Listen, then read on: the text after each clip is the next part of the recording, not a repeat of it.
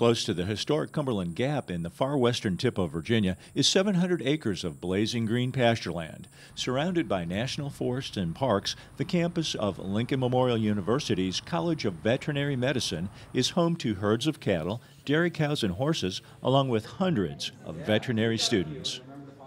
Our students are here for 3 years on campus, and then the 4th year they go out to a variety of practices. There are actually several hundred to choose from all over the country, and have a real-world veterinary hands-on experience for their clinical year, as opposed to being in a structured teaching hospital.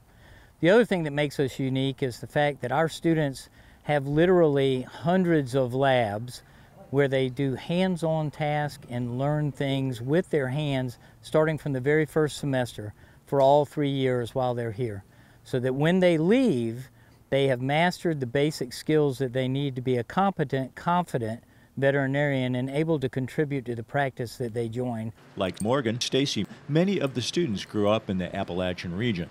She's interested in large animal medicine and plans to give back to her Russell County community when she graduates. Going to LMU was an easy choice for her.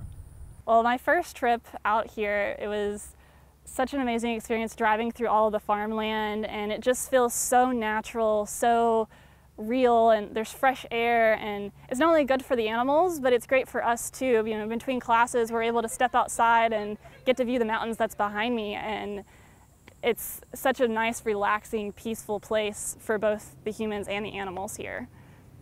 Amy McMurray is also from the Appalachian region. She graduated from LMU and is now a member of the staff. And she likes how the students get their hands dirty right away. Our large animal team does a lot of training with them to make sure that the students are always safe when they come to labs. And we integrate the herds in our clinical skills teaching and our clinical year teaching, so they get some good hands-on opportunities. The Veterinary College started in 2014 thanks to the backing of a successful local farmer and businessman.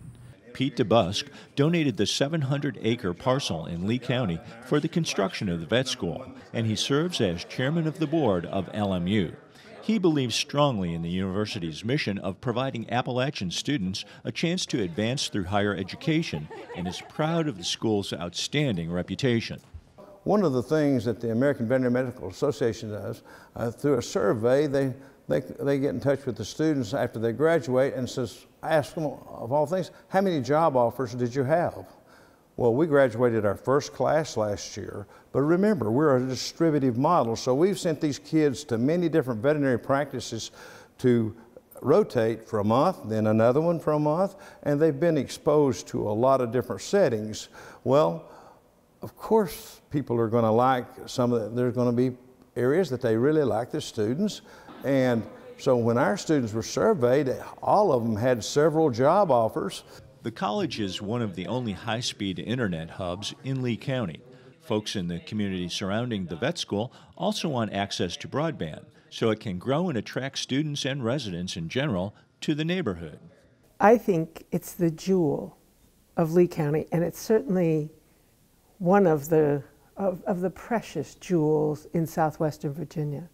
It's starting to produce veterinarians who are serving us in Virginia. Of course, they're going other places as well, but the fact that 4 of them have taken jobs in southwestern Virginia, 2 in Tazewell and Russell counties, and 1 in Scott County, and 1 in Christiansburg.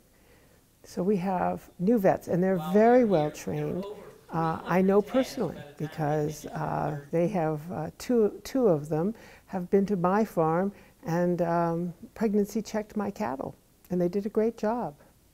Lincoln Memorial University's Veterinary College is already ranked as one of the most affordable schools in the country, and every member of the first graduating class already has a position in a practice.